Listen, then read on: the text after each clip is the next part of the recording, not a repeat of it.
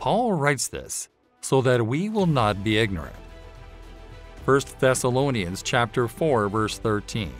Now we do not want you to be uninformed, believers, about those who are asleep in death, so that you will not grieve for them as the others do who have no hope beyond this present life. It is interesting to note that in 4 of his letters, Paul urged Christians to avoid ignorance on certain topics.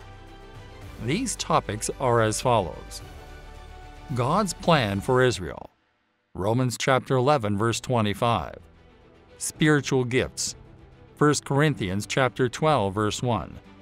Suffering and trials in the Christian life, 2 Corinthians chapter 1, verse 8. The rapture and second coming of Jesus, 1 Thessalonians chapter 4, verse 13.